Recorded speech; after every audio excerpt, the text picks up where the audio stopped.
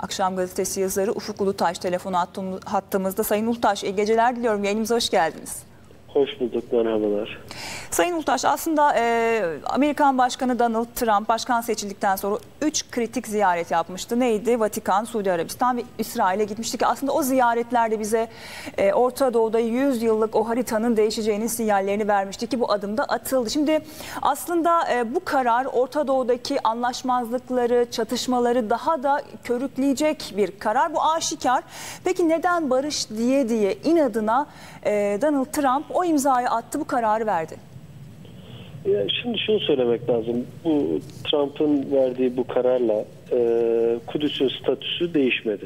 Kudüs'ün statüsü konusunda hala kriterimiz Birleşmiş Milletler'in ta 1948-49 senesinden beri verdiği, defalarca teyit ettirdi. İşte 181'den 252'ye, 476'dan 478'e kadar birçok karar var ve bunların hepsinde Doğu Kudüs'ü işgal toprağı olarak görüyor ve beraberinde kurulacak iki devletli bir çözüm için Doğu Kudüs'ü Filistin'in başkenti olarak kabul ediyor. Ve İsrail'in Batı Şeria'da yaptığı, beraberinde Doğu Kudüs'te yaptığı sürecin bir işgal olduğunu teyit ediyor. Trump işte bu büyükelçiliği taşıma kararıyla Birleşmiş Milletler nezdinde ve uluslararası hukuk nezdinde herhangi bir değişiklik yapma şeyine sahip değil, gücüne sahip değil. Bu sebepten Amerika'nın tek taraflı attığı bir adım olarak değerlendirmek lazım. En başta bunu teslim ederek başlayalım. Türk tarafından yapılan da Türkiye'den de yapılan açıklamalarda bu kararın yok hükmünde olduğunu söylenmesi sadece bir söylemden ibaret değil, doğrudan BM kararlarının özüne işte uyan bir çağrı. Bunu söylemek lazım. Trump neden yaptı? Yani birkaç sebeple açıklanabilir. İşte malum 22 senedir Amerikan başkanları bunu erteliyorlardı. Trump bunu bir seçim vaadi olarak ortaya koydu ve bunu yapacağını söyledi. Muhtemelen birkaç kişinin özellikle etkisi altında kaldı. Bunların başında damadı Kushner geliyor. Malum Kushner'i daha önce de Filistin-İsrail meselesinde özel temsilci olarak atamıştı. Kushner hem şahsı hem ailesi itibariyle İsrail'deki yerleşimci lobisine oldukça yakın birisi. İsrail siyasi spektrumda sağın daha da sağ tarafına denk gelen bir siyasi noktada yer alıyor. Yani Amerika'nın temsilcisi aslında İsrail'de Netanyahu'nun bile daha sağında yer alan bir isim. Kushner'in daha önce biz bunu özellikle söylemek istiyorum. Şu an Amerika'da yürüyen davalardan bir tanesi Trump'ın eski Milli Güvenlik Danışmanı Flynn'in Ruslarla görüşme davası ve o Ruslarla görüşme meselesine Kushner'in Flynn'den istediği ve İsrail'e BM'de yürütülen bir bir karar için Ruslardan destek istemesini talep ettiğini Flynn'den öğrendik biz. Şimdi Amerikalı birisi bir danışmanı, Trump'ın bir danışmanını Ruslarla görüşmeye gönderiyor ve İsrail için bir talepte bulunuyor.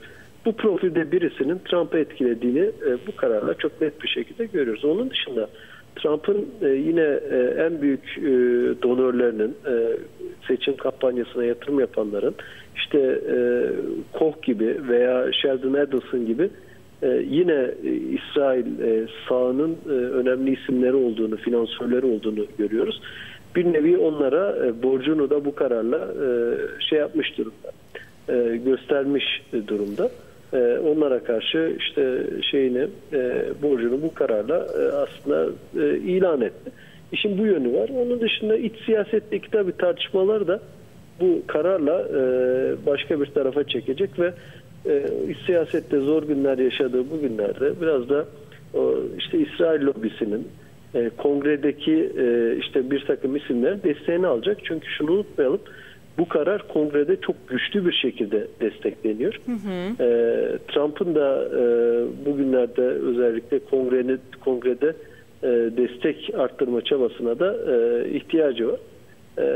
Yani daha çok iç siyasete yönelik, dış politik olarak, stratejik olarak çok dişe dokunur, somut olabilecek bir adım olarak görmek mümkün değil. Sembolik bir adım.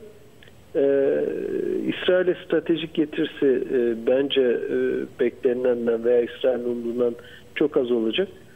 Fakat bununla birlikte ciddi bir istikrarsızlığa yol açmak suretiyle İsrail'in başına da belli oranlarda dert açacak. Sayın Ulutaş, aslında bu noktayı da açmak gerekiyor. İsrail'e getirisinden ziyade Orta Doğu'da artık bundan sonra daha da sivrilen bir İsrail göreceğiz şu aşamadan sonra elbette.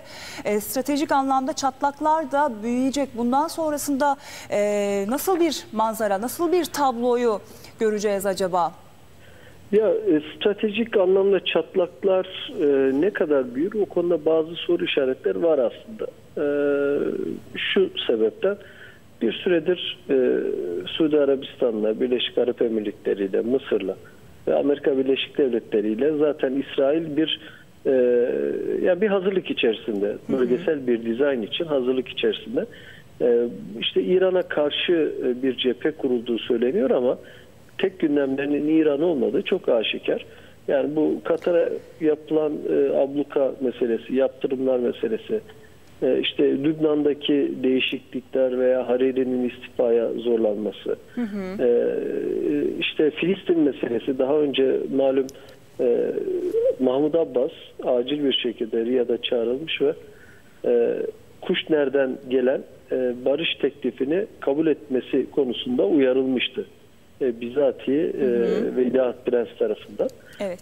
Yani bu süreç, Filistin'de yaşanan süreç bence İsrail'in o diğer ismini saydığım ülkelerle mutabakatının bir parçası. Ama illa bir çatlaktan bahsedeceksek bu yeni süreç İsrail'in bu Arap ülkeleriyle ilişkisini açıkça sürdürebilme kapasitesini az çok zarar verdiğini görüyoruz. Çünkü kamuoyunun bu kadar güçlü bir şekilde karşı durduğu bir bir projede Arap devletleri de İsrail'le çok açıkça ilişki kurmakta zorlanacaktır. Bundan sonra yürüyecek o ittifak muhtemelen biraz daha hasır altında yürüyecek. Yani hasır altından yine Filistin tarafını İsrail'in çizgisine, Kuşner'in çizgisine çekmeye zorlayacaklar. Mahmud Abbas'ı zor günler bekliyor. Çünkü baskı birkaç tane farklı taraftan geliyor Mahmud Abbas'a. Bir taraftan Riyad, diğer taraftan Birleşik Arap Emirlikleri ve Mısır, diğer taraftan Amerika Birleşik Devletleri. Ama Mahmud Abbas da bugün yaptığı açıklamada Amerika'nın bu kararını kabul edilemez olduğunu ifade etti. Onun şu yönü var, yani bu devletler baskı yapıyor ama o baskılara boyun eğdiği an Filistin halkı nezdinde tamamen, zaten meşruiyeti sorgulanıyordu, tamamen siyaseten ortadan kalkmış Peki olur. Sayın Ulutaş, aslında şu noktaya da değinmek, konuşmak gerekiyor. Çok da vaktimiz kalmadı esasında ama bu karardan sonra artık sembolik bir karar diyoruz elbette ama İslam dünyasında da şöyle bir baktığımızda kendi içerisinde çatışmalar yaşandığını çok net görüyoruz, konuşuyoruz. Bu noktadan sonra oluşan bu konjonktürden sonra bir Müslüman birliği noktasında yeni bir başlangıç olur mu? Ne dersiniz? Çok zor. Yani bu konuda alınmış böyle en kritik karar değil Kudüs konusunda veya Filistin konusunda. İslam dünyası bugüne kadar maalesef bu konuda bir araya gelemedi. Bundan sonra yani güçlü bir açıklama yapılır ama bunun sahadaki karşılığını sorgulamamız lazım. Sahada yani Amerika Birleşik Devletleri'ne aldığı bu kararı işte değiştirebilecek bir gücü var mı İslam dünyasına? Şöyle olabilir mesela. Suudi Arabistan çok yakın zamanda yaptığı işte 100 küsür milyar dolarlık silah anlaşmasını iptal eder. İşte Birleşik Arap Emirlikleri benzer şekilde, Katar benzer şekilde silah anlaşmalarını iptal eder. Ondan sonra Amerika Birleşik Devletleri oturup yani bu yaptığının ne kadar doğru olduğunu tekrar düşünmek durumunda kalır. Bu devletler bunu yapmayacağından dolayı ellerinde olan sınırlı gücü Amerika Birleşik Devletleri kozu Amerika Birleşik Devletleri'ne karşı kullanamayacağından dolayı işte çıkacak sert bir ifadenin, söylemin sahada sonuç değiştirici bir hale evrilmesi gerçekten zor görünüyor. Aslında İslam dünyasındaki bu bölük pörçük durumda en fazla istifade eden ülkenin İsrail olduğunu defalarca söyledik şimdiye kadar. Bu özellik bence hala devam ediyor. Bu eksiklik hala devam ediyor. Değişecek gibi de görünmüyor diyorsunuz. Konusunda ciddi sıkıntılar maalesef hala devam ediyor. Peki Ufuk Ulutaş, çok teşekkür ediyorum değerlendirmeleriniz için. İyi geceler diliyorum. Teşekkürler, sağ olun. Sevgili seyirciler, uluslararası toplumda bu kararın yankılarına bakalım.